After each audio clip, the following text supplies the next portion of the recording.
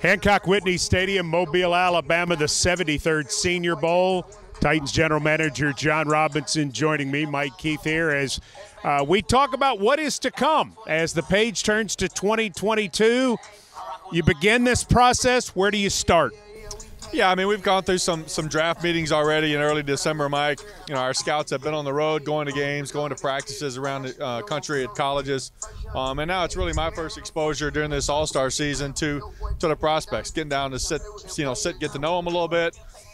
They're brief interactions, but at least it's a first impression on the player, and a great opportunity this week to watch these guys come out here and compete. Why is the Senior Bowl such an indicator of guys not only being drafted but making an NFL roster?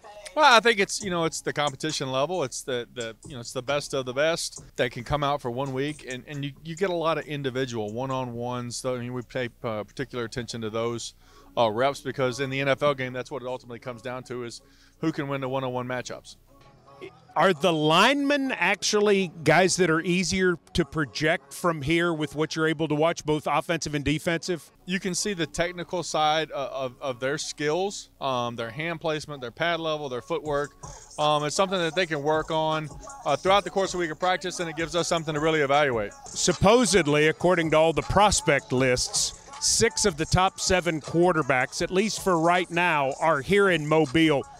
If you watch a quarterback and you grade a quarterback at the Senior Bowl, what sorts of things are you looking for? A lot of the same things you're looking for during the season. You know, it's decision-making, accuracy. Is he over-talking to the receivers after they have a rep? Is he talking to the lineman after a 9-on-7 period that's about the run fit? You know, his interaction with his teammates, but certainly the productivity that he has throughout the course of the week, ball placement, and how quickly can he acclimate himself to a bunch of different receivers, because these guys really haven't thrown to these guys before. So it's a good measuring stick. What do you like about the edge rushers that are here in Mobile this week? You've got some guys that have some versatility that can kick down into a 3 technique and rush in there as well. But there's some fastball guys. I mean, there's some guys with some juice off the edge that can speed rip, around these tackles and get pressure.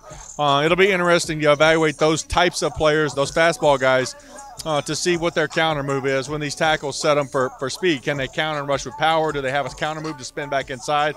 What's their answer to what the tackle is going to do to them? 6 straight winning seasons, playoffs 4 of the last 5 years, and 3 straight.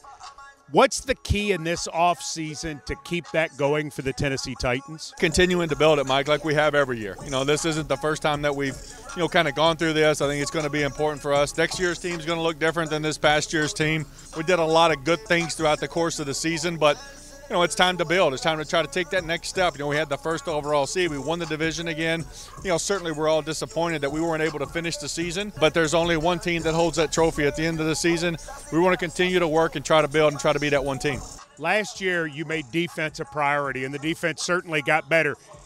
It doesn't seem like there's that one area that you have to have specific improvement to take the next step. Is it going to be a lot of little things in this offseason? Yeah, probably so. There was a lot of noise made last year about the coordinator position, about that we needed to do this and we need to do that, and we stuck with what we believed in. The dividends were paid this year with the way we came out and played defense. So we've got to continue to improve on that side of the ball, but it's not like it's a massive overhaul there. Jon Robinson with us, and obviously here all week as the Titans staff goes through interviews, watches practices, and prepares for what's coming up, and that is the 73rd Senior Bowl this Saturday at 1:30. From Hancock Whitney Stadium with Jon Robinson, I'm Mike Keith. Thanks for joining us.